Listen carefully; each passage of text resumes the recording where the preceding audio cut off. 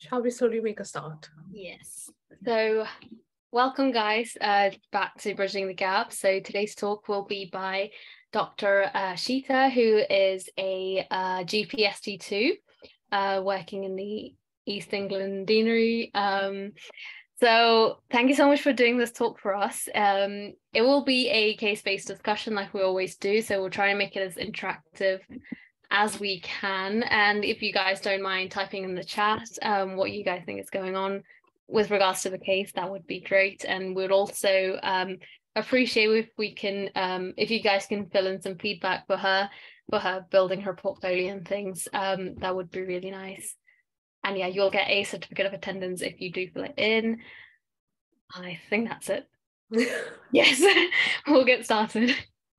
Okay. Hi, guys. Thank you so much for taking time out of your Saturday and, sitting here with me for medicine, which is never great on a very sunny morning or sunny evening, shall I say. It's a whopping 27 degrees here. So it's really hot. And you guys are sitting in front of the computer, so hats off to you. Before I begin, can I just ask all of you to just put it in the chat, which year you are, where are you from, were you studying med, anything of that sort. So we've got a mix of people. So I just want to know what's the highest amount, like where are you studying medicine and which year you are. If you could just jot that down, that would be great.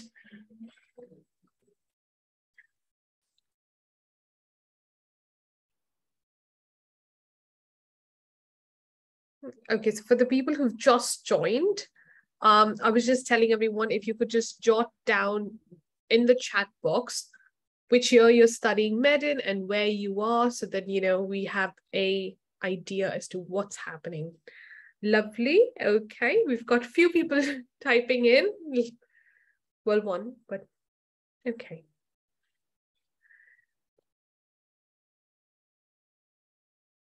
Gonna wait for a few more seconds because I'm sure there's a few people who can type.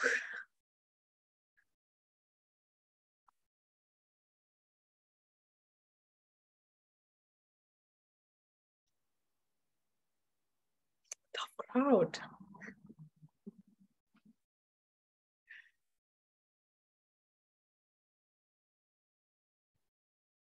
Come on, guys. There's just one of you. I just want somebody to write more as to where you've studied from. I'm going to give you a complete full-blown introduction about me, so don't worry about that. But I'm just waiting for a few more responses.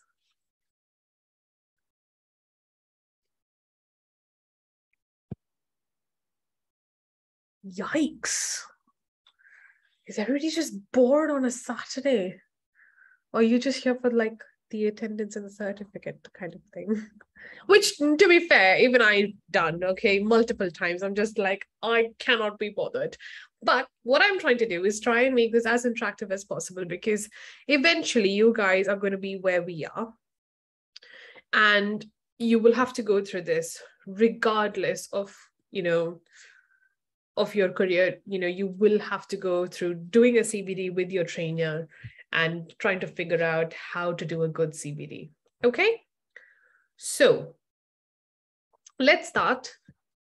If you guys would still like to put in, the chat is still completely open, but I'm going to start anyways, all right? Okay.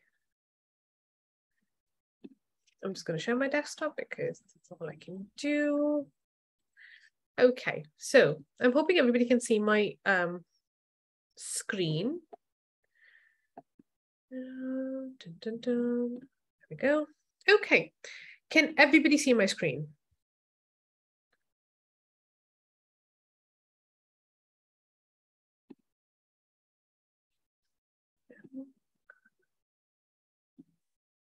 Thank God. We've got somebody replying. Okay, firstly, welcome everybody. Thank you so much for spending your time with me. I'm going to make it very quick and very short for you guys, because I know it's a Saturday and nobody really wants to be here on a Saturday, but I'm hoping I make it as impactful as possible, because it's very impossible to sit through an entire lecture trying to grasp everything. But if it's short, you guys will get a lot of things in regardless. Okay, so it's impact more than, you know, the time taken to do this. Right, so my name is Dr. Ashita Nair. I am a GP ST2. That means I'm in my second year of GP training. I'm currently in the East of England Deanery. If nobody knows where that is the utmost east of it, of the entire England map. I'm in a little city called Norwich. And yeah, I've basically started, I'm almost going to become GP ST3 in August, which is not too far away. And that will be my last year of training if I get through all my exams. So that's a kind of like an obstacle, isn't it? But we'll see. Right. So my timeline, I graduated med school in 2016. And to whoever's just graduated recently, yes, I am old. I understand. Do not judge me for that. Okay. I graduated med school in 2016 in India, and then I had 1 year experience in India where I kind of moved around A&E, renal, and a bit of endocrinology as well. And then I took my PLAB 1 in 2018, and then I did my PLAB 2 in 2019, after which I started my first NHS job as a junior clinical fellow in HPB surgery in 2019 towards the end of it in King's College Hospital, London. I did that for a couple of years. Did a lot of liver transplants and Whipples and things like that. And then I completely switched my careers 180 degrees and went into GP training, which people thought I was crazy. But I thought it was much better for me to not put my hands in somebody's abdomen at 2 o'clock in the morning when I'm absolutely tired. So I took the decision for myself. All right, now let's start. Now, I want to know, what is your understanding of a case-based discussion? Okay, what do you mean, or what do you feel a case-based discussion is? If you can just put that on the chat, I will be very happy. Any one of you.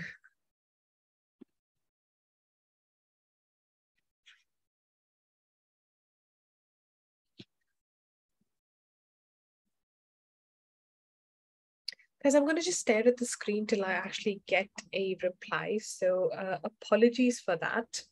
But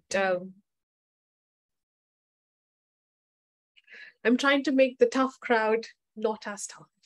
That's what I'm trying to do.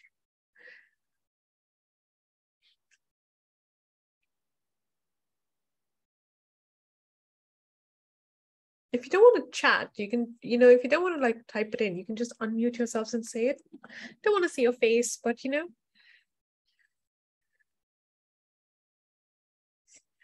Well, that's a very, well, okay. So we had somebody just tell us in the chat is, you probably tell us a case, we try and answer, probably fail, and then you tell us the answer. Guys, no, that is not what a CBD is. Okay.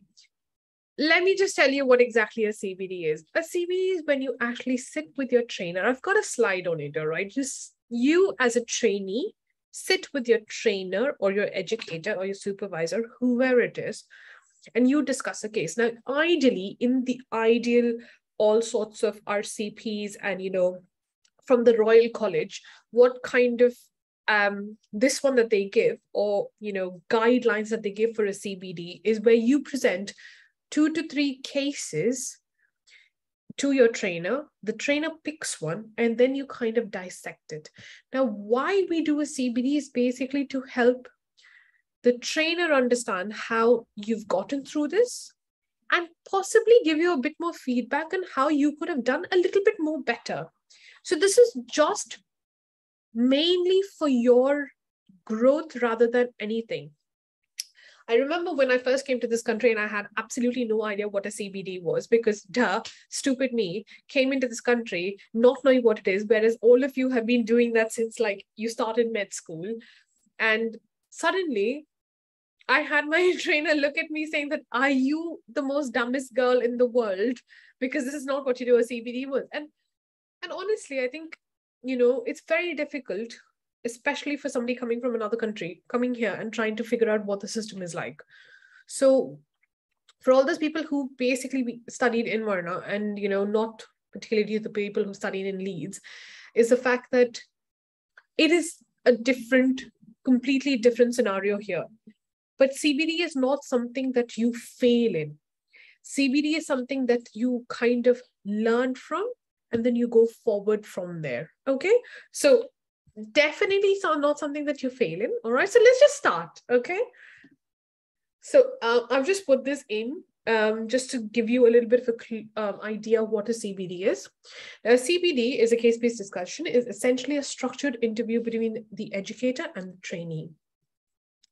The aim is to explore professional judgment exercised in clinical cases. Now, this attributes required objectives to do this may include you recognize uncertainty and complexity. So as a trainee, you pick this case because you feel, it was something, it was an obstacle in your learning. You didn't know what to do. So obviously that kind of uncertainty is there. So you pick that case. But you use your medical knowledge, or you use the ethical and legal framework, or whatever it is, in the case, and help take the case forward. And you're able to prioritize. You're able to give options to the patient. You're able to consider implications and justify the decisions that you've taken. What you could have done better, that will come from the educator or from the supervisor. But this is what you do, okay? Now, let's talk about the first case. Right? Guys, let me just tell you this. I've got only 2 cases today, and this is not particularly something to do with a certain subject. But what I'm trying to do is try and make you understand how to go about a CBD or how to go about a case, right? So let's start the first case. We have a 75-year-old woman who presents with right groin pain since 3 months. Gradual onset. They describe it as a nagging pain. I'm really sorry. I did realize that I've put his and her over there. It is actually a man, not a woman. Wakes up from sleep, finds walking slightly difficult. He is retired. So it is a guy. He is retired and does not work anymore. His past medical history consists of atrial flutter, for which he's on a beta blocker and an anticoagulant. His beta blocker is bisoprolol, and his anticoagulant is edoxaban. On examination, there is restricted hip flexion. Knee joint is intact. No tenderness is felt on palpation of the groin region. Vital stable. So it is a man, okay? So this is your patient. He's come to you, okay? Sorry, not a woman, it is a man. 75-year-old, he's come to you. He's got pain, and you do all of this. Okay, this is your case in front of you, right? Now, my first question to all of you is, would you have any other further questions that you would like to ask this particular patient of yours?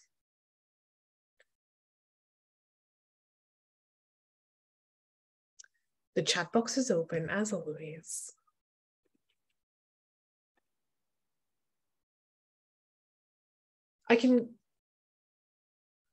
Yep. Okay, we've got a few questions coming in.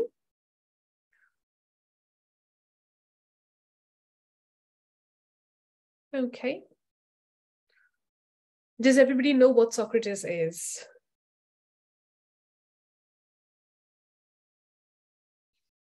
I hope you do, because that's like a basic history taking from med school.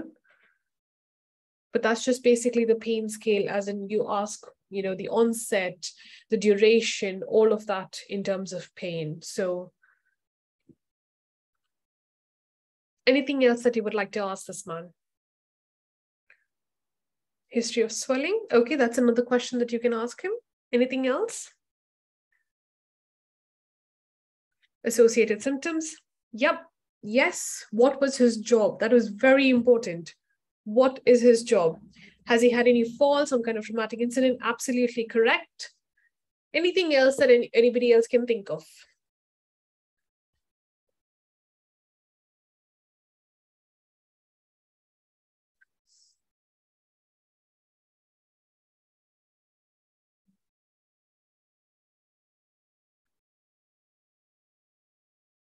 Exactly. That's what I was looking for as well. What's his weight? How active is he? And, things like that. Now, I'm just going to ask Joel one more thing because you had written associated symptoms. Is there anything in particular that, you know, if you've read the case, you probably should have had some kind of time, differential in your mind. Is there any particular associated symptom that you are kind of worried about, or you are, you can relate with this case?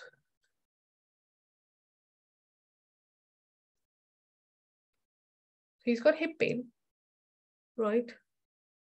What associated symptoms are you thinking? Worsening on exertion? Okay, fine. Anything else?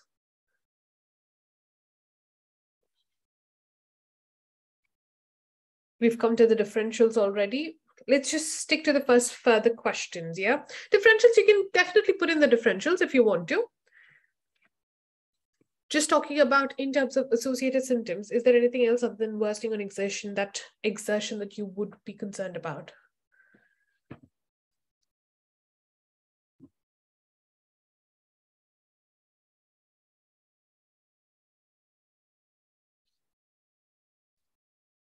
Nothing else? Headaches. Okay. Okay. Okay, yeah. I mean, I understand the headaches point of view because he's on anticoagulants. But in terms of, okay, he's got the hip pain, you wouldn't necessarily correlate that with headaches, isn't it? Like, in terms of his hip pain, what are the next associated symptoms that you can possibly think about?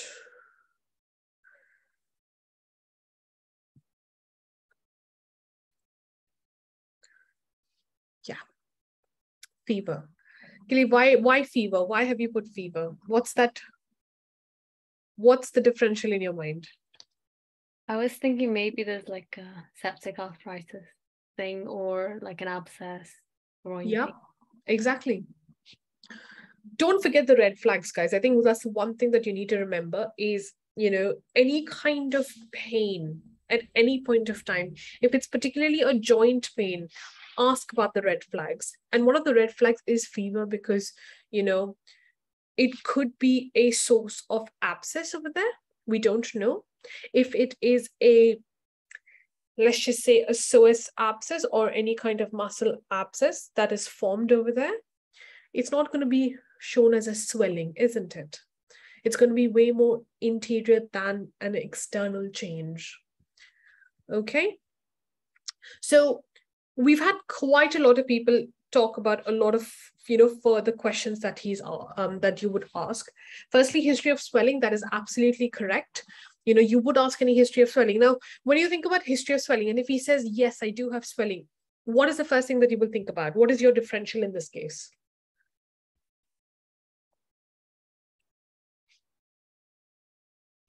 Yup. Okay, exactly.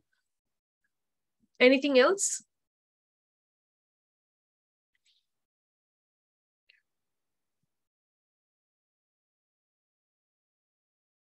Red flags, if there is history of swelling?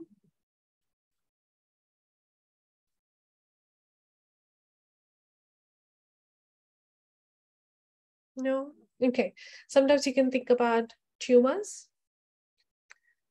Bone tumors can have history of swelling as well.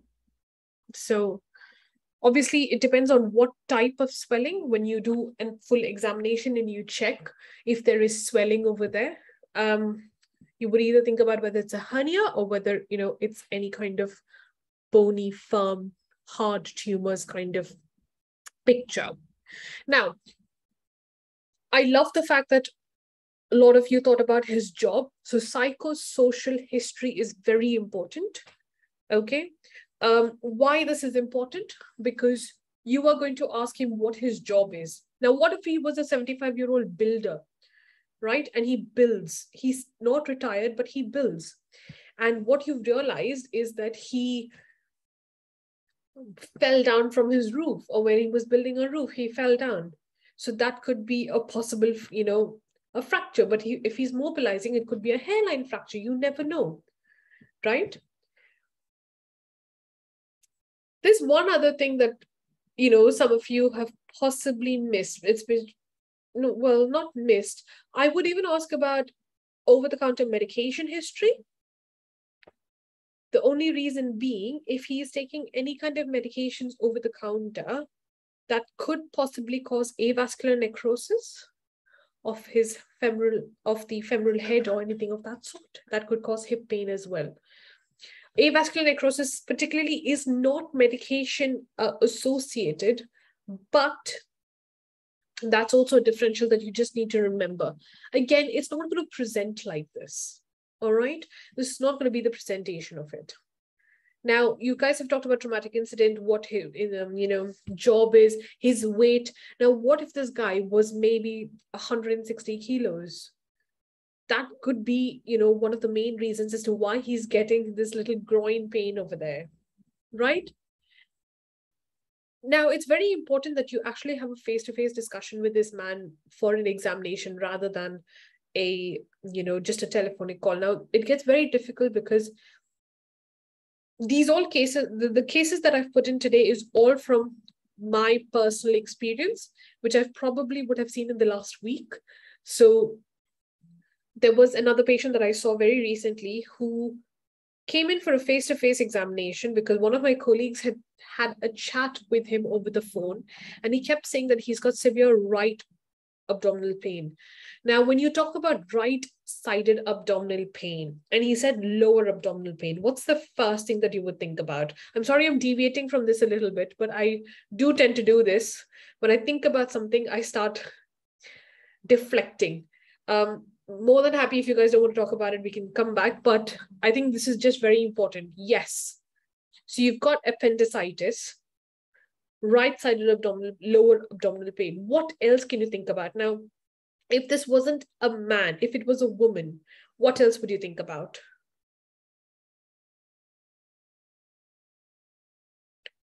Yep, ovarian torsion. That's another thing that you can think about, okay? So obviously this really, really old man who looked like Santa Claus, okay? I swear to God, he walked in like Santa, and I was like, this is Santa Claus walking into my room. Great. And he goes, I have right abdominal pain. And I'm like, okay, right. I know that. I can see that from the notes. Let's have a look. And he directly shows me to the back of his, of his tummy. And I'm like, so that's not right abdominal pain. That is possibly right flank pain radiating to the back. And he goes like, no, that is my tummy. So do you see how things changed completely from when they were talking on the phone? And then when you see this person who's come in with right flank pain, which has been there for over multiple years. He's been complaining of this for years now, and nobody's found a cause. They've done CTs, they've done ultrasounds, they've done any possible thing, every possible thing under the book to see what's the cause of the pain, and they can't find one. He is obese, yes. So he probably should be losing weight, but his previous history of strokes kind of impairs him. Could be psychosomatic. Exactly. It could be psychosomatic. Now, when you have these kind of cases, when they say, okay, fine, you can't find a cause for it, what would you do? What would you do for this particular person?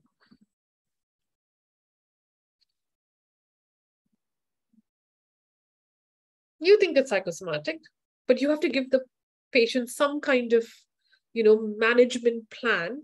What are you going to do? Yeah, pretty much. Reassurance of further specialist management. That is absolutely correct.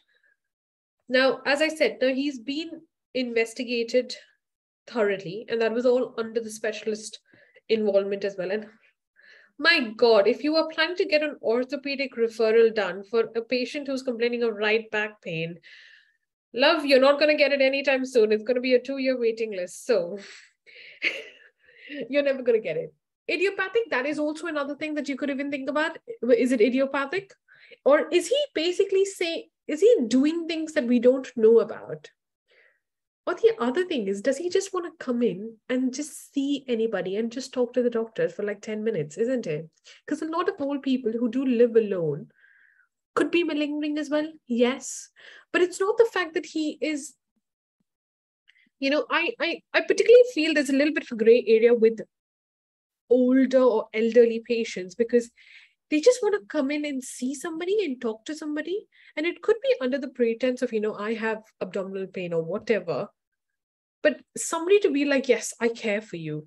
And because of that, especially in the Norwich area, we have lots and lots of elderly people who come in just for a chat. So kind of like just brushing things under the carpet does not always work. All right. Sometimes you just have to go with the flow. But obviously, do not think everybody is like that. Investigate properly, reassure the patient. And if the patient keeps coming back, you just have to accept it, isn't it? Now, if he keeps coming back like 20 times in a year, I would be a little worried. But if it's once every 6 months, it's probably because he wants a chat. All right. So don't brush everything under the carpet, but just think about what you can and cannot do. Now, completely deflected. Let's come back to this case over here. What are your differential diagnoses? Or, you can think about the case. So if you guys want me to go back to the previous slide, let me know. But I can give you a little bit of a short gist about it. 75-year-old, groin pain, restricted hip flexion, vital stable. What are your differentials?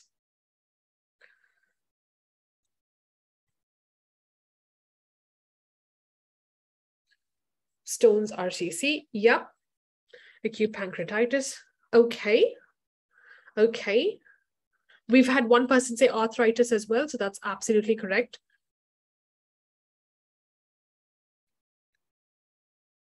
Okay.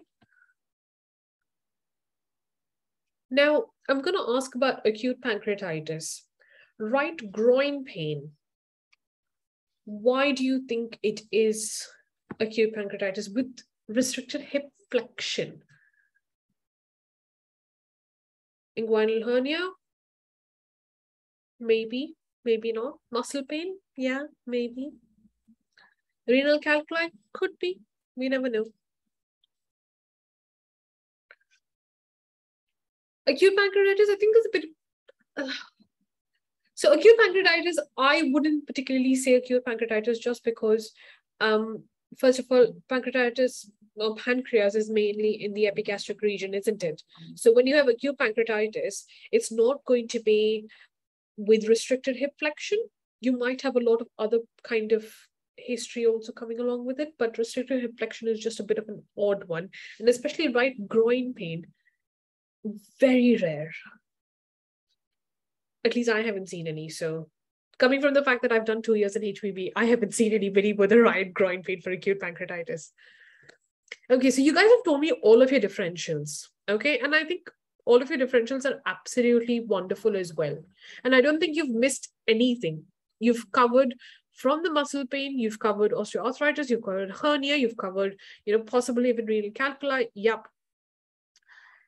What is your next step in management? What would you do next? You have all these differentials in your brain. Can you tell your patient, yes, sir, I think you might be having all of this? Ultrasound, okay. Yes. Investigations, yeah. Question is what, like if you are planning investigations, what investigations are you planning to do? X-ray, ultrasound, okay. What else? Multiple myeloma, could be. MRI, yep. What else? I don't understand what baseline is. Baseline what? Abdominal pelvic USG, yep. Routine bloods, yes. I think you've covered everything. CT, we've got all the imaging thrown out there, as well as bloods, as well as every possible imaging under the sun. Now, on examination, you've figured out this guy has got restricted hip flexion. Okay, so there's definitely something wrong with the joint per se, right? palpated the groin and there's no really pain over there, but he does say that the pain when he walks is on the groin. Okay. You've tried cough impulse, nothing, negative, no swelling, nothing. For every patient, now this is coming purely from a primary care perspective. For every patient, we would do bloods. And it's not just routine bloods. We would add in a few other things in there. Yes, you've got your blood count and your, I don't understand why we're going to do a kidney function, a liver function for all of this. But there's one particular blood test that you would add in. Actually, there's one particular thing that you guys haven't told me in the differentials. Calcium, yes. Now, somebody said multiple myeloma. Would you do just a calcium for that? If you think about multiple myeloma, what is that one? What is that test called that you would add in for? When you have, now, multiple myeloma usually presents as, an elderly person with lower back pain, things, serum electrophoresis. That's exactly what you would do. Okay. In primary care, you can only do that. Serum electrophoresis, you can't do anything else. So that is the maximum that you can do. You can add that on, including the calcium and renal function and all of that. Now, what else?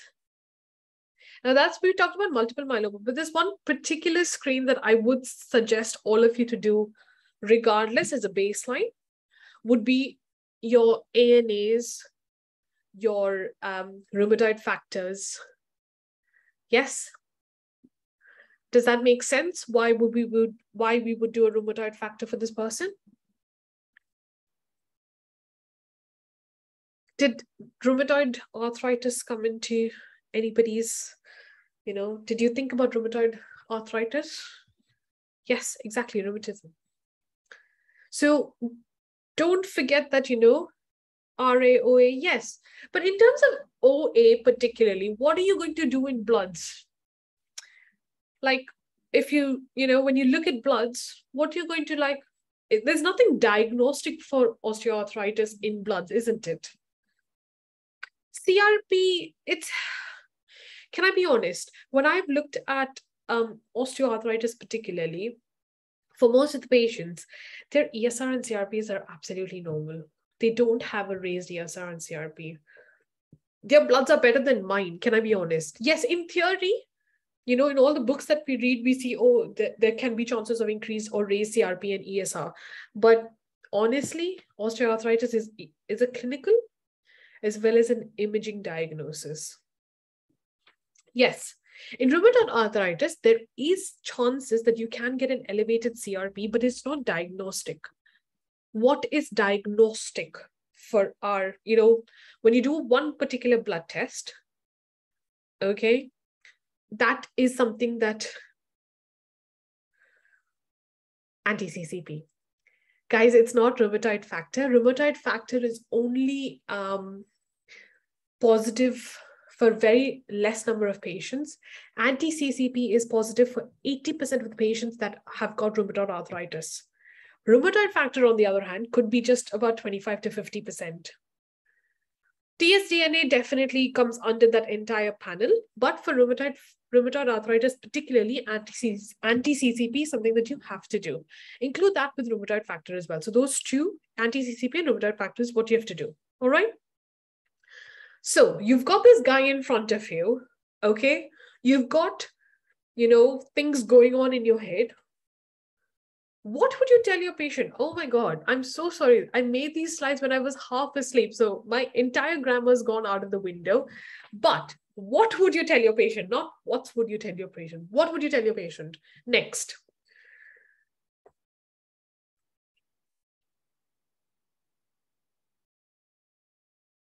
The patient sitting there. Let's say I'm the patient, okay? I'm going to say, oh, doctor, I don't know what this says. This pain is absolutely terrible, isn't it? I can't walk. I can't do anything. I mean, it's really upsetting. And I just want to know what it is. What do you know what this is? How do you take the consultation from there? Patient's asking for a diagnosis. Yes. you would say that, we're going to investigate and try and figure out what the underlying cause is. Okay, fine. As a patient, I might accept that. But as a patient, I might say, but you might have some clue what it could be, isn't it? Do you have a slightless inkling? If you do, can you tell me what it is? Okay, so somebody's written a view of the differentials, maybe the main ones it could be, and then also say it could be something very minor and say I'm doing further tests to confirm. Exactly. Okay. The patient will keep asking you for a definitive diagnosis. Never say a definitive diagnosis. What you could say is it could be anything underneath. So I usually tell my patients, listen, it could be anything under the sun. Okay. It could be absolutely anything under the sun, and which I can't say at the moment because most of the joint issues or, big joints or lower joint issues needs to be investigated further. So I probably tell them it could range from a muscle pain or it could range to something else completely. But I can't tell you definitive what it is, but rather I would do some investigations and then we'll confirm. And you'll hear from me soon. Okay. Now the patient's not happy. Patient's like, no. Well, the wait list is going to be such a long time now. Bloods are going to be in about 3 weeks. I don't know what to do in the meantime. Well, you're the doctor there. What are you going to do? Painkillers? Yeah. What painkillers? Does anybody know? Do you want to tell me?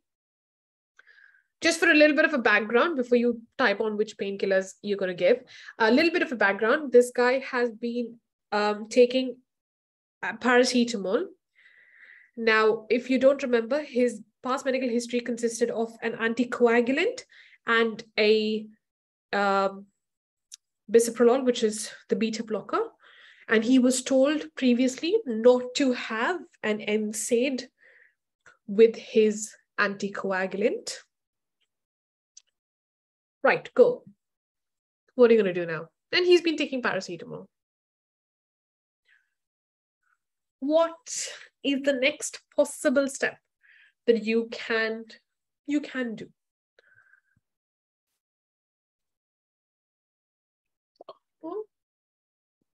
Yeah. Yeah. Exactly. Cocodamol is usually the most preferred one, especially with aged people, 75 years, who's a little old man. You don't want to kill him with, codeine and morphine and possibly even giving him buprenorphine and just you don't want to do that. You will get sued. So let's start something small. Okay, you start with the cocodamol. Although, yes, that is the pain ladder.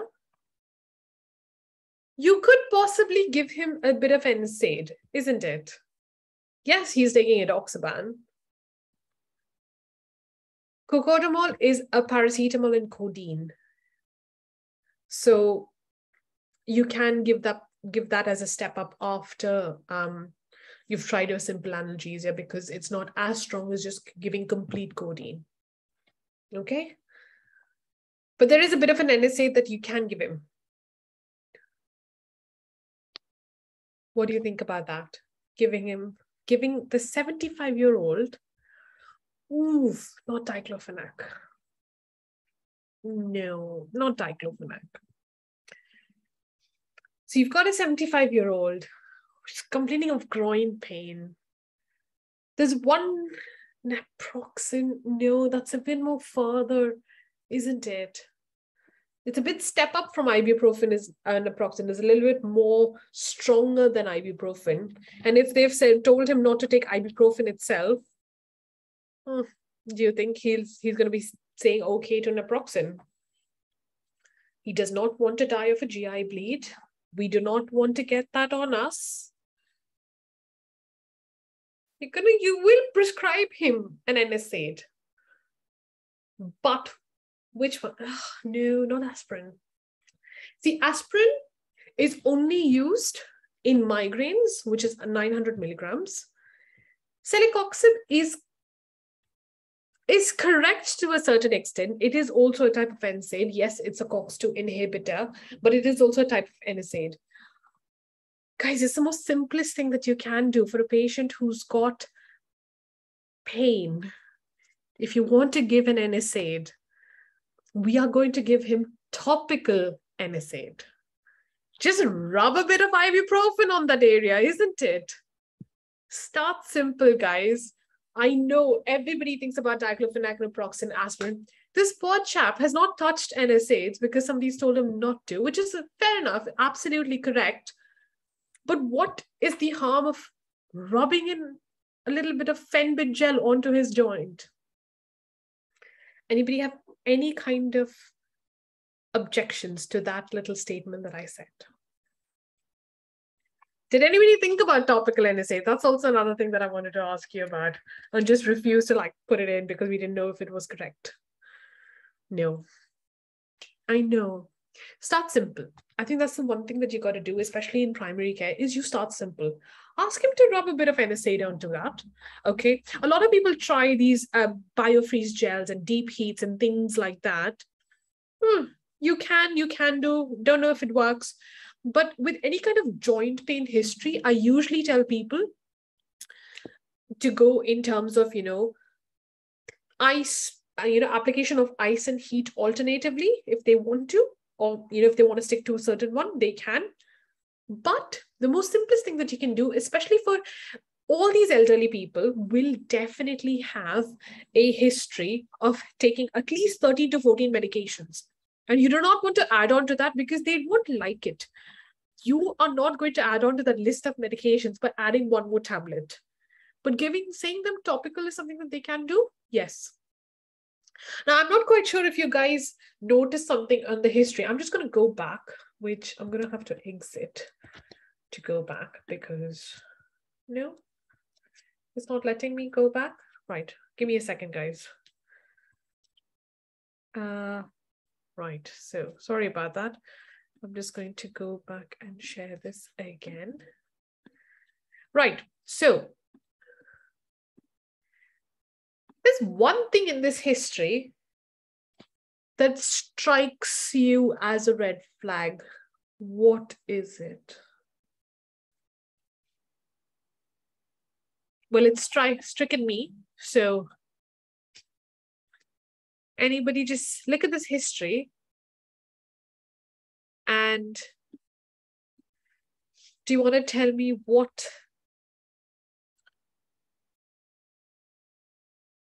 chronic pain? Okay. 3 months. Well, okay. It's not really a red flag, is it?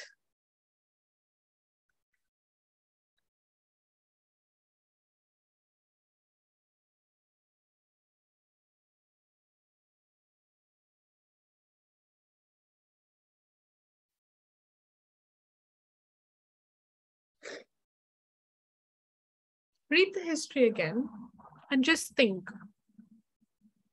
There is one particular red flag that I would be concerned about for any patient.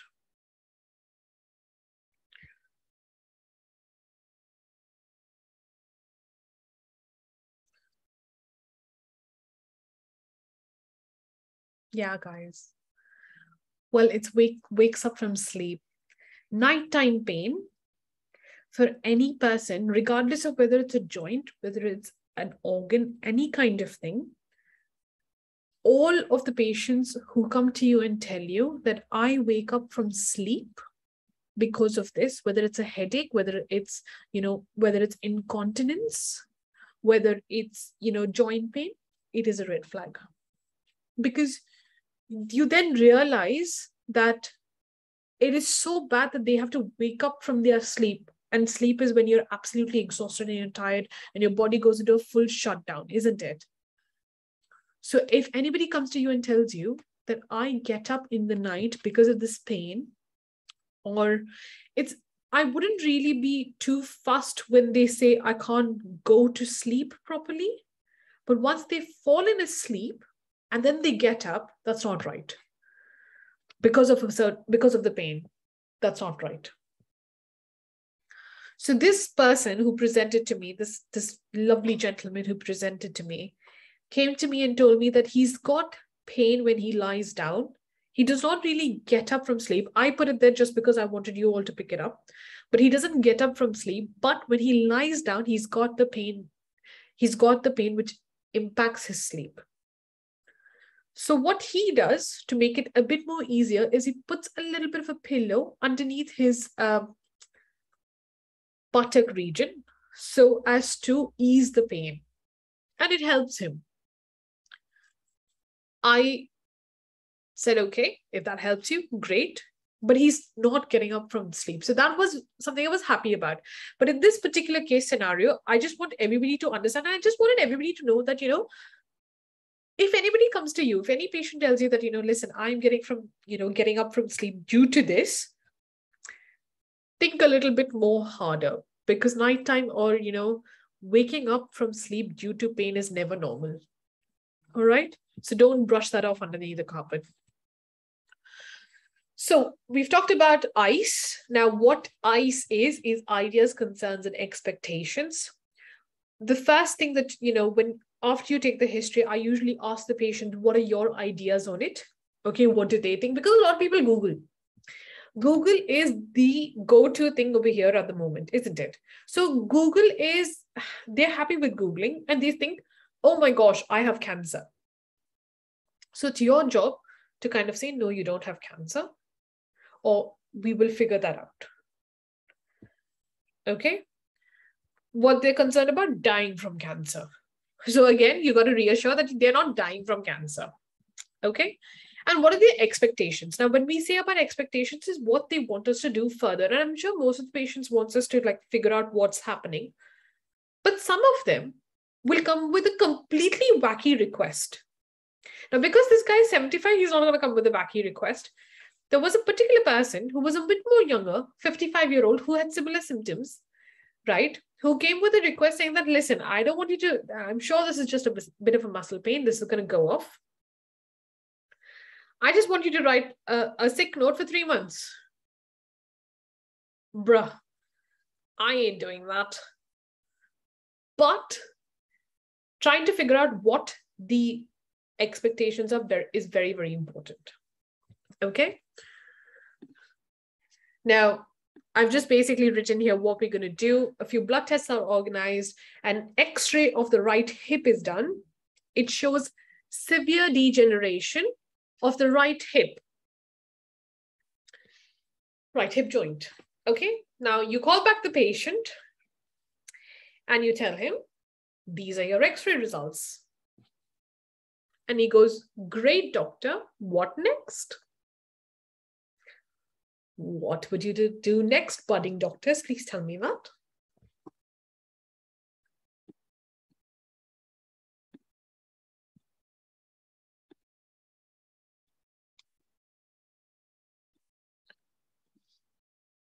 Refer to orthopedic department. Okay. Referral. Lovely. Anybody else want to tell me anything different?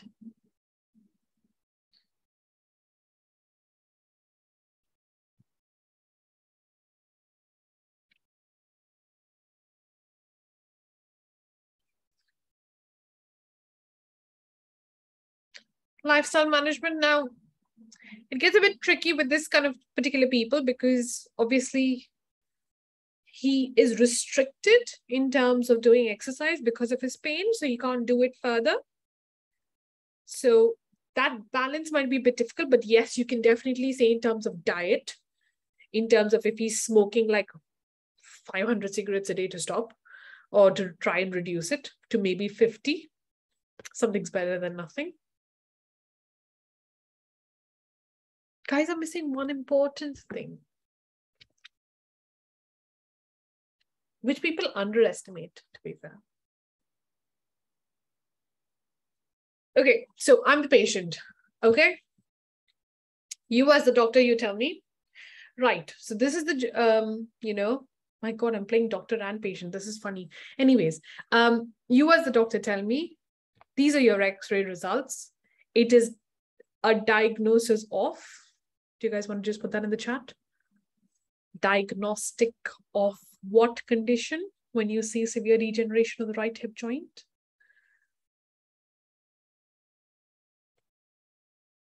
Osteoarthritis. Lovely. Perfect. You guys nailed it on the head. Guys are going to become great doctors, okay? Most 75-year-olds come with osteoarthritis because everybody has wear and tear. God knows, I might have wear and tear. But anyways, perfect, okay? So you tell, right, see Mr. XYZ. As per your x-ray, I can say that you do have a case, you do have osteoarthritis, and it's not even just mild to moderate. It's become to the severe extent of it. Now, I say, okay. And then I go, well, ideally, I would like to refer you to the orthopedic department for replacement. Isn't it? That's what I'm hoping everybody wanted to referral to the orthopedics for. And this guy goes off on you. Okay, now I'm the patient. I said, I have not given you consent for referring me for a replacement. I do not want a replacement. Uh-oh, you're stuck. He doesn't want a replacement. Apparently, what he says is he's seen a lot of his friends who's had replacements done before, and they're all in more severe pain than what they had gone in with. And in my head, I'm like, oh, I'm stuck. Now I am going as a doctor into full-blown panic mode, okay? Because, great, he doesn't want referral. What the hell does he want with me now? Yeah, you relay his fears. He wants this sorted. He wants this. He doesn't want to go to referral. He doesn't want to replace it, but he wants to manage it. What are you going to do? What are his options? That's what basically you're going to tell me. What do you think his options are now further? We've talked about lifestyle management.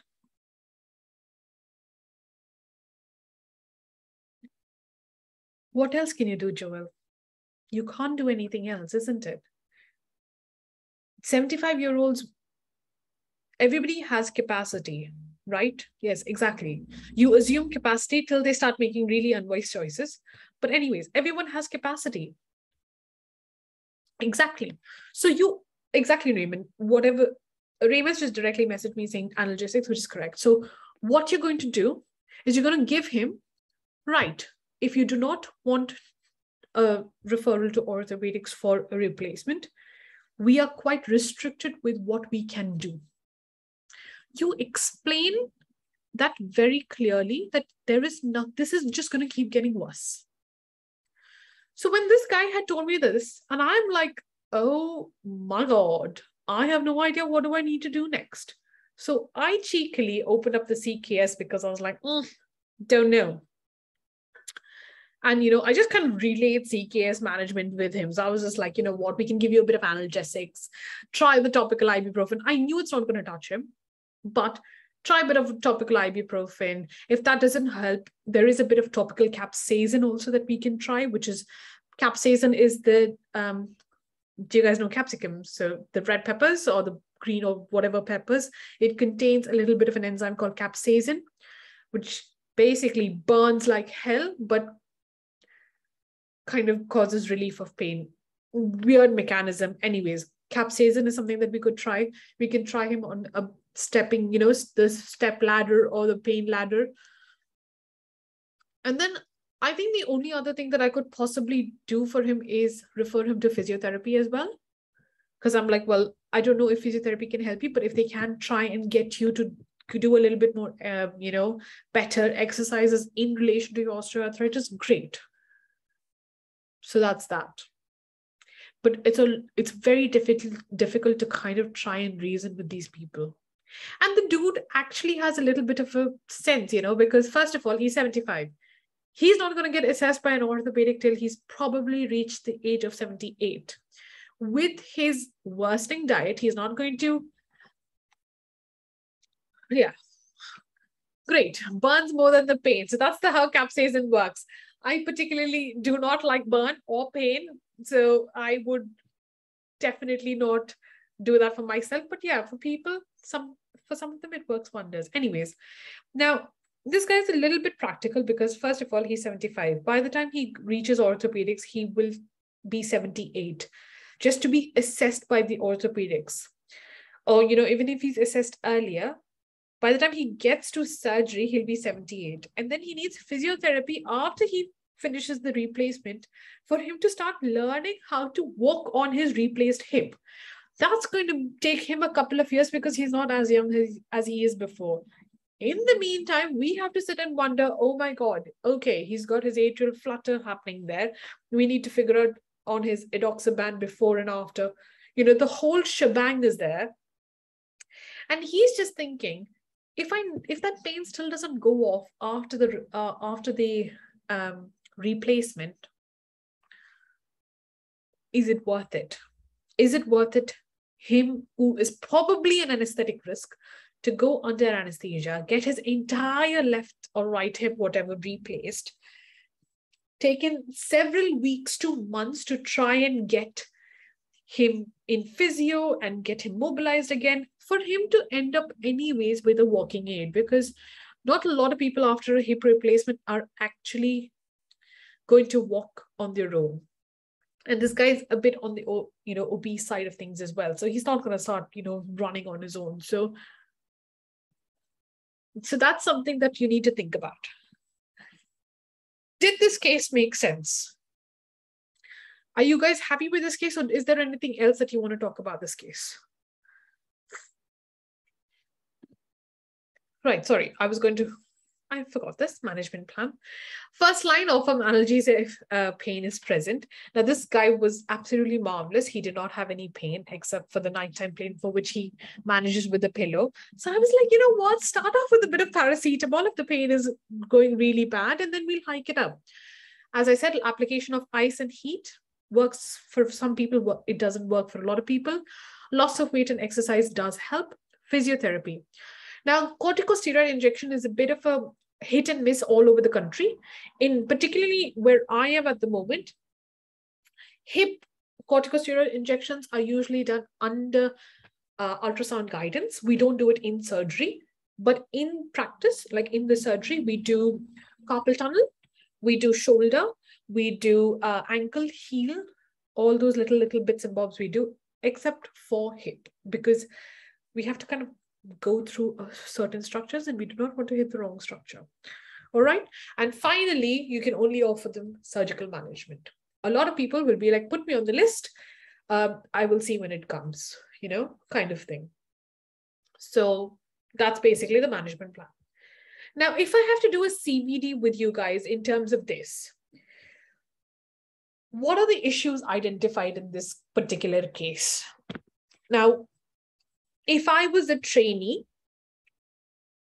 my first issue or the first roadblock that I had in this entire case was the fact that I did not know what the possible differentials could be. That was one. Secondly, I did not expect this guy to say no for a referral, so I didn't know what the next management plan is going to be. Right? So these are the little bit of an issues over there. And thirdly, he was a little bit adamant on he wanted a diagnosis in the initial aspect itself. So kind of a few roadblocks there. But then what was done well, I would have told my trainer that I was able to get through all of this by trying reassuring the patient and going through CKS as well, or going through the NICE guidelines to tell him or to convey what I want to do. Do you guys think there was any ethical issues in this case?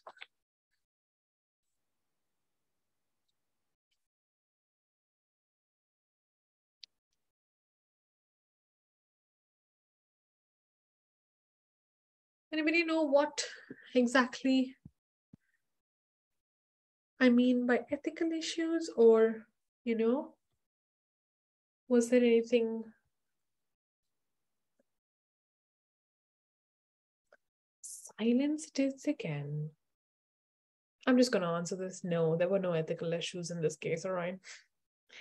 And the things that I would possibly link in my portfolio and things like that, in particularly in regards to this case, is firstly, data gathering and management skills. That is what I think I've done well.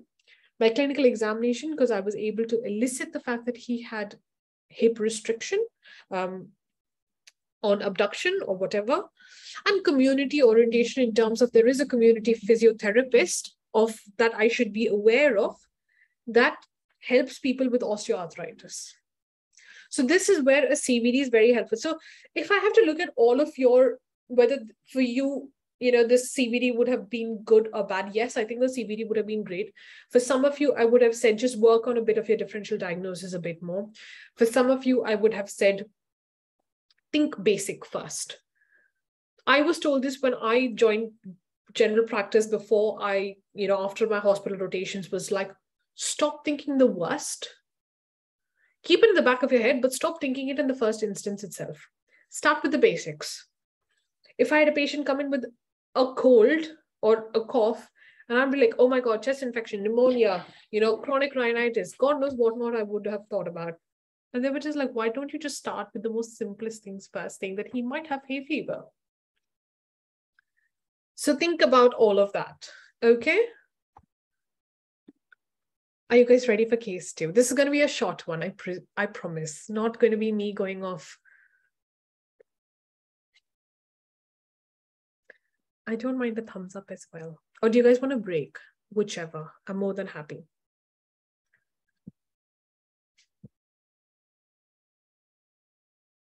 Break or go ahead? That's what I'm trying to think about.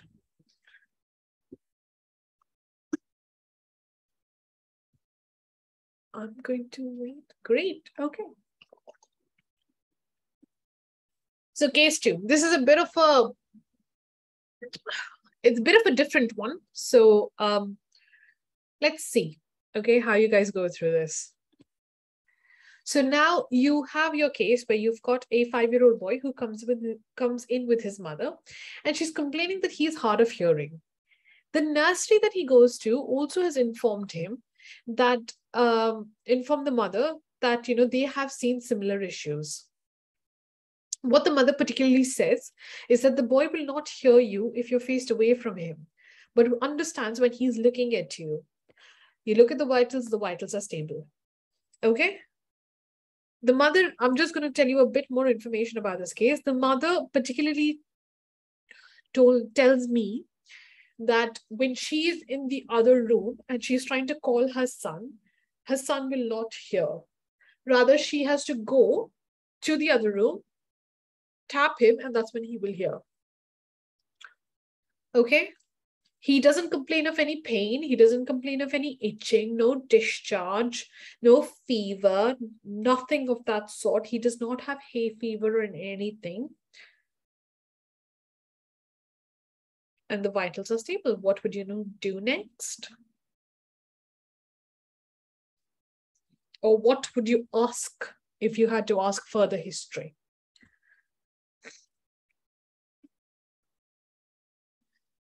Absolutely correct. You will ask about his development, right? When was this noticed? Is there any delay in any of the other development? Prenatal history of any complications or infections. I would also ask about, yes, vaccinations is also something that I would ask about. Developmental delays, yeah. I would also ask about whether she had a history of drug abuse in prenatal time. Or regardless of drug abuse, I would also ask if she's actually took any kind of antibiotics during her prenatal time, or was the boy given any antibiotics recently? Does anybody know what antibiotics I'm talking about?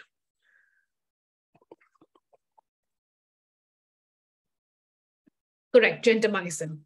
Gentamicin is ototoxic, so you never give this for children or anybody. Well, you give it for children, but you give very small amounts, and especially for pregnant women, we never give gentamicin because it can cause ototoxicity.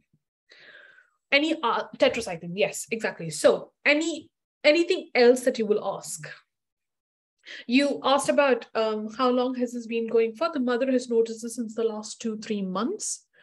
The mother apparently tells you that she hasn't noticed any developmental delays for him till date. It's only his hearing that she has noticed recently. What else?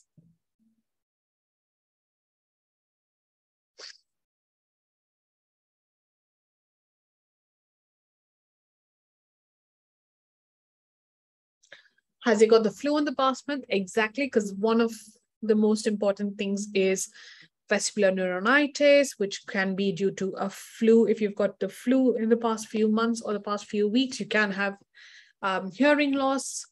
What else? There's one very important thing that I'm hoping all of you do kind of text on.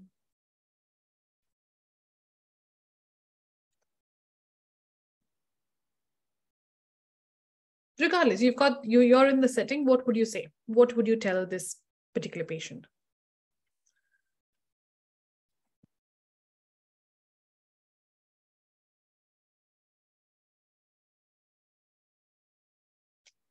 Vaccination up to date? Yes, we've got somebody who said that already. Social history. Do you want to expand a little bit more about social history? What exactly are you trying to figure out when you ask him about social history?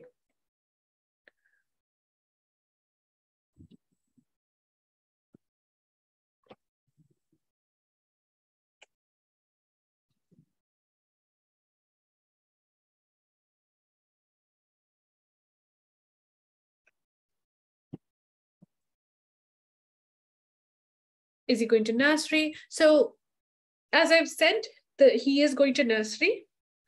Yes, he's 5 years old. He does not have a sibling as yet, but the mother is pregnant.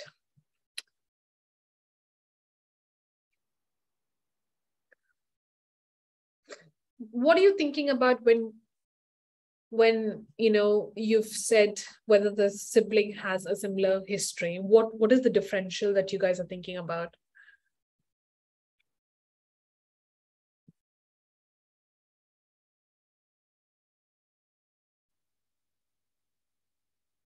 Viral infections, yes. Yes, that's one thing that we can do. What else? Genetic issues, yes.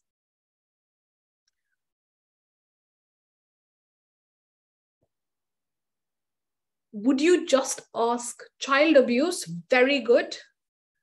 I am very glad somebody's told that. That's one of the things also that you're going to have to ask, whether there is a bit of child abuse. Well, you can't ask about child abuse, but you have to assess whether they've got NAI or child abuse or non-accidental injuries or things like that. But in terms of sibling history, if you are trying to figure out whether there's a genetic issue, you possibly wouldn't ask about sibling history. You would ask about whether the parents have any problem. Right. If the parents have any hearing issues, or if there's any hearing issues in the family in terms of grandparents or things like that. Obviously, grandparents, as soon as they grow older, they definitely have a bit of hearing loss. But if there's something that started at a very young age, what condition am I talking about?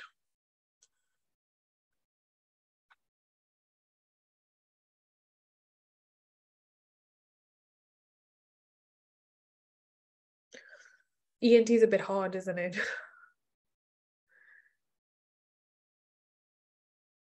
If I'm going to tell you, I'll just make this a little bit more simpler. The father has a history of hearing loss at the age of 40. His father or their children's grandfather had a similar history at the age of 50. Anything clicks? Anything clicks? Okay, one more clue. It is a conductive hearing loss.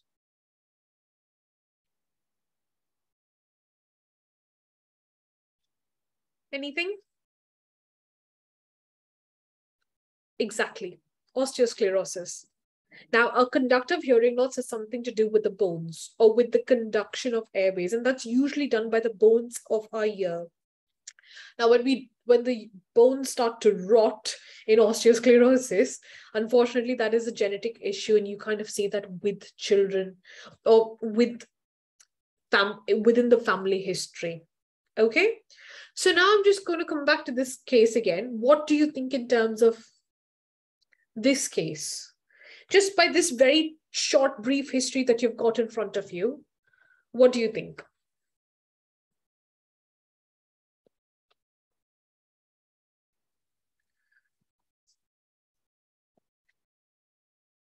You've told me a lot of diagnoses. Otitis media, yep, could be. We never know.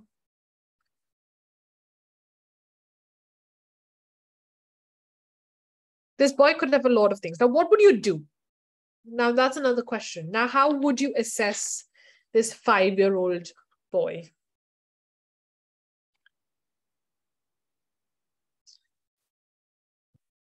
I wouldn't particularly do Weber and Rini for a 5-year-old because, my God, if they can tell me where they can hear the proper hearing from, their IQ must be more than mine. But unfortunately, that's a bit tricky with children. You can do an otoscopy, yes. What is one of the basic tests that you can do for a child without like shoving otoscopes or, bringing out tuning? Whisper test, exactly. Does everybody know what a whisper test is?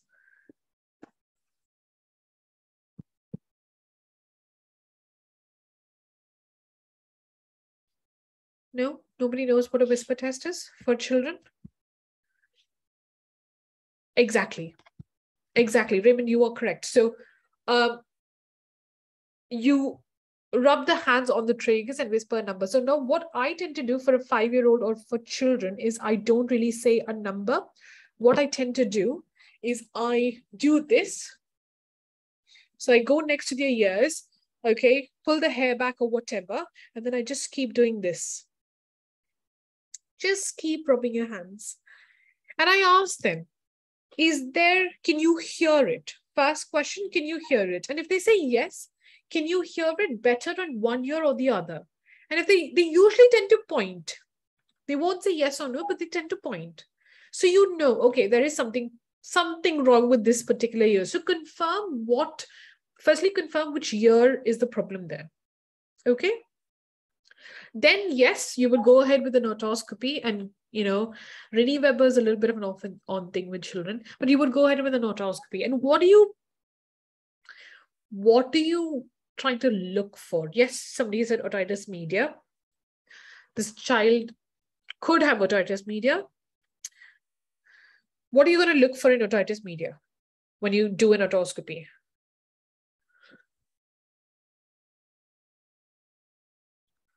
You've shoved the otoscope in. You've looked at the ear. How are you going to make a diagnosis of otitis media? Cone of light? Yes. Inflammation of what? The ear canal?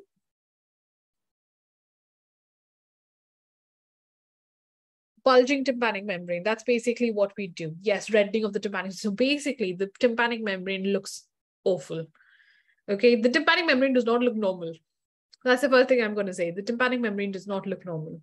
Okay, it usually tends to bulge. You do not have the cone of light, and you sometimes can appreciate air fluid level, but not always.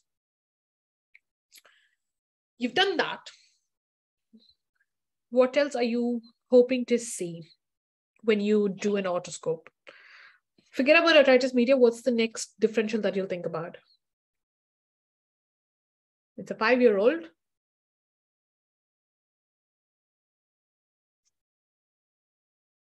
You can't see autosclerosis, so don't think about that. Something very basic.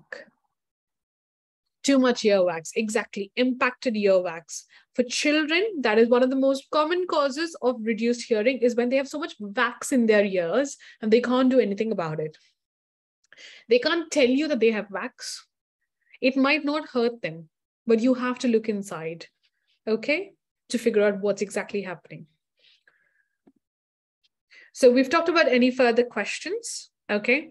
What would you do next? We've talked about, a few differential diagnoses all of you have given me.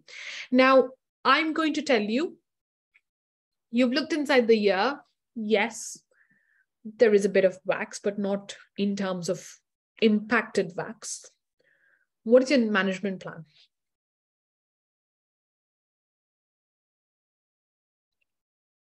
What are you going to do next? What are you going to tell the mum? There's a bit of wax, not too much. How are you going to guide that consultation forward?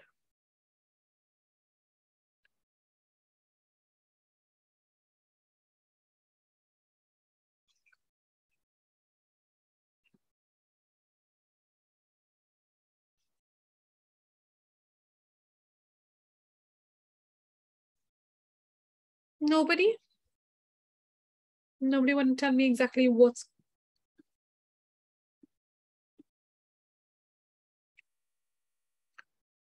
Should I just comment myself then? Okay, if nobody's going to know this, what I tend to do in these kind of situations is, even if there's a little bit of wax, or if there's wax that I can see that's possibly just covering, very light wax, the lack of hearing could be earwax present, or it could be something else, refer to ENT. I would usually first, you are correct, but what I would first do is ask the mum to give a bit of, olive oil drops or sodium bicarbonate. That is basically what is the treatment for earwax. Put that in, assess him in a week's time and see if, the hearing loss is still, present, or it's still same. If it still persists, the next step for me would be a referral. Pediatric ENT is there in some of the trusts, but you know what? This patient now, you refer to ENT, okay? ENT is going to bring this boy in. What do you think they are going to do? What do you think ENT's next step of management would be?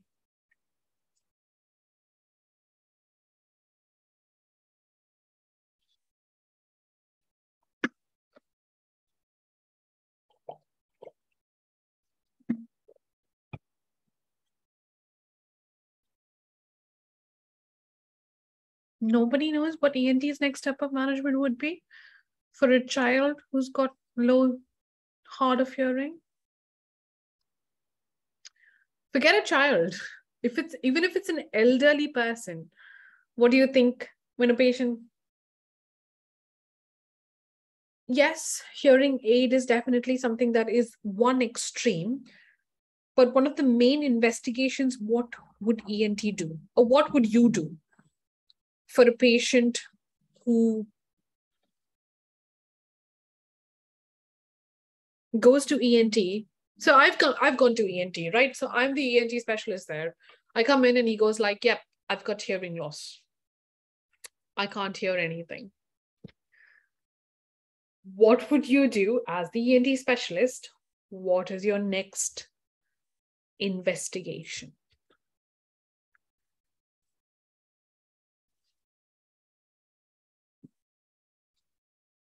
Audiogram, guys. That's exactly what I wanted to hear. You would do an audiogram because you have to assess for this child whether it's a sensory neural hearing loss or if it's a conductive hearing loss, isn't it? Your management plan is basically going to go from there.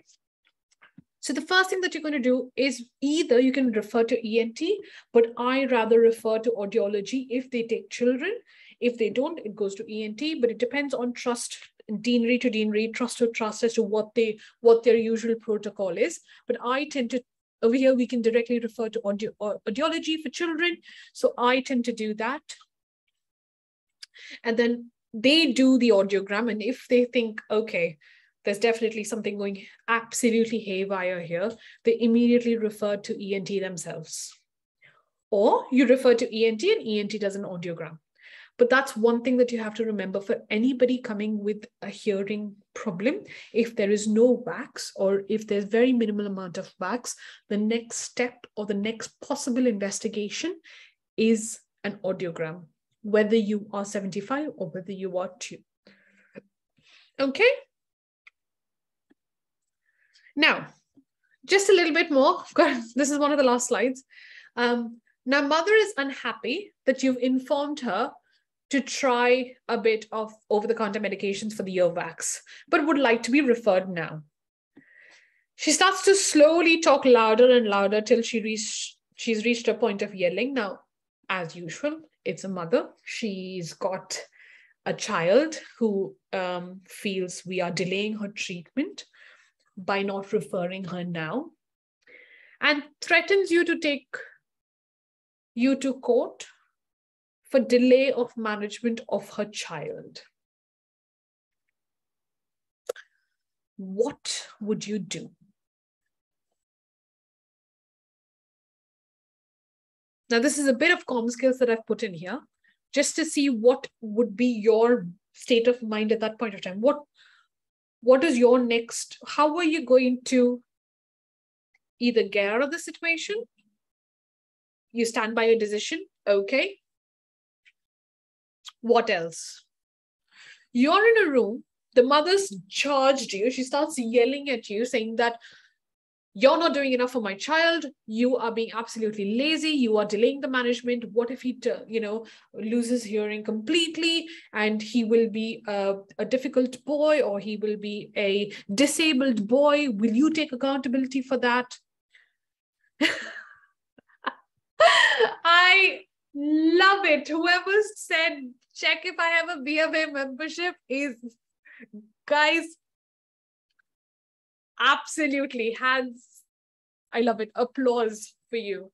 But yes, check if you have a BFA membership and indemnity, by the way. You need both. Suggest her to go private if they can't wait. Document everything. Give her the referral and MD it too. Okay. I think in terms of pediatrics, right? It's a very difficult specialty. What I feel is because you have to kind of look after the child, but also the parents. And parents become they become impossible when something's happening to their child, right? Is anybody a parent over here? Having a backbone is important as a physician. Lol. That is correct. Ahmed, that is absolutely correct. But I just want to know if anybody is a parent over here, or if anybody has done babysitting, or if anybody is, has looked after children or anything of that sort, or, has seen your brothers and sisters look after their child.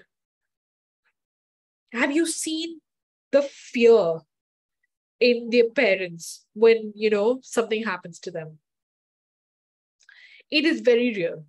Okay, it is absolutely very real when patients start worrying about their child. Now, if I was in this situation, what I would do is, first of all, shut up and not aggravate the situation by standing in my decision. Rather, I would just keep quiet. I would document, yes, but I would keep quiet till she calms down. I would agree with her till she calms down. Once she's taken her volume a bit more lower, I will then explain. Firstly, being very transparent with her, saying that it is inappropriate for her to yell, because sometimes that can lead to instant removal from the practice list. Now, because I'm coming from a GP practice, GP trainee perspective, this is something, if any one of you are doing a GP rotation, it'll be very, just keep this in mind, that if anybody if you feel threatened, you can always send them a warning letter saying that they will be removed. Or if it's massively threatening, you can remove them instantly. 2 days back, one of my GP consultants had a patient barge into the room, throw her bag into the room. She had no appointment, nothing. She opened the door to call a patient. She walked into the room, barged into the room, sat there and yelled beyond anybody's recognition. She is an instant removal, but he felt threatened because what if she had a knife in that bag, right? What if she had anything in that bag to kind of just stab him? What if she had his scissors in his bag? So it is very, very important to try and diffuse the situation. Now, as a doctor, unfortunately, you have to diffuse the situation if you can. If you can't, and all the practices have a panic button, which you press, where people can come running into the room. Ideally, when you see a patient, you need to be at the side of the door so that if the situation gets worse, you can just run out of the door. But most of the practices are not built like that. Most of the practices have the patient coming in and sitting right next to the door. So, as I think Dr. Ahmed has definitely said, empathize most of the time. But then, and yeah, threats just make me unwilling to compromise. Fine. That's absolutely fine.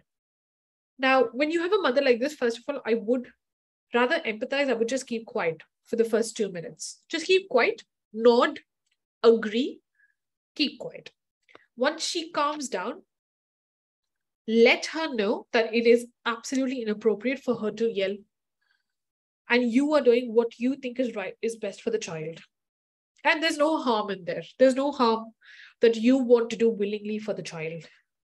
Okay? Secondly, she is now basically saying, I want a referral done. Your job is to basically tell her that even if you do a referral, they will reject it unless you've tried all the over-the-counter medications for a good period of time. Most of the people who know the NHS will understand that. But to all of the people who are coming into the NHS or are, joining in as F1 doctors or F2 doctors or whatever, remember that sometimes in the NHS, wherever you are, you need to make sure that you are a bit safe. Sometimes you have to give in.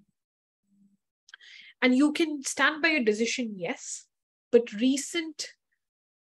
if you've seen GMC and MDU's all recent complaints that's been given, GMC tends to side with the patients than with doctors, is what I've seen. So just beware of that fact and diffuse the situation if you can. But hey ho, not to scare you. This is basically, it happens on a day-to-day basis. Okay, it happens. You will get patients who get very angry with you. I had a patient, 58-year-old patient, who came in saying that I have cancer of my face. I've been putting Effudix. Effudix is 5-fluorouracil, which is the cancer drug. I have been putting all of this on my face and it's reacting. That means I know I have cancer. She sat in for half an hour complaining about how shit the NHS system was. I agreed with her because there's no point in trying to reason with this woman. And in the end, she asked me, can you just prescribe me more Effudix because I know this is cancer? And I said, no. And I stood by my decision. I said, no. And she was like, okay, if you're not going to give me, I'm just going to ask my normal GP. I was like, go right ahead. 3 weeks later, the GP is also written, no. So yes, you can stand by your decisions, and in most of the time when it's not justified. In this particular case, yes, it's still not justified, but understand also sometimes where the patients are coming from. If they're absolutely like ridiculous and rubbish requests, yes, don't give 2 Fs about it. But sometimes you have to kind of bend over rather than, standing your decision. You can obviously inform them because in the end, the mother has the right, isn't it? Now, if this patient had a non-accidental injury and if you confirmed that, okay, this is possibly because of abuse, what's the next step that you'll do?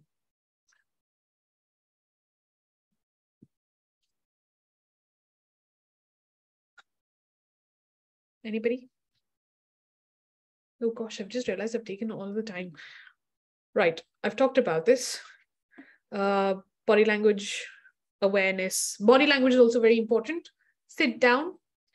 If she stands up, be at the level of the patient, of the doctor or of the patient. If she stands up, you stand up, be at the level, do not crouch down, but you need to be there. Body language, be open, don't be closed, don't sit like this when she's sitting and screaming at you. She's going to think that you are the most arrogant doctor ever. And just beware that the child is present in the room. So you need to be very, very mindful of the fact that the child is seeing this. The question is whether this is a safeguarding issue. In regards to child abuse, yes, you will inform the police. You will, I sometimes send the patients to A&E as well to have a complete checkup because they have more resources. And I do a safeguarding referral as well. And if the situation does not diffuse, panic button, press it. Let people come and save you because there's no point. Okay? I've spoken loads today. All right. Right. What did you find the most difficult in this case? Now, if I have to answer this, it will be the fact that I couldn't reason with the patient, one, and the case went into a complete ticking time bomb. What I would have said that what you did well would be the fact that you tried to diffuse it. Okay. These are the questions that you can actually get in a CBD. When the trainer's asking you, what did you find the most difficult in this case? You need to make sure that you express what exactly was the difficult points. But how you came up with these difficult points is also very important. And the trainer will try and make as much as positive feedback, but also will give you a little bit of feedback in terms of, okay, what could you have done better the next time? Just keep in mind that the next time you could do this as well, just to increase your knowledge. Okay? Right, I am done. Anybody has any other further questions?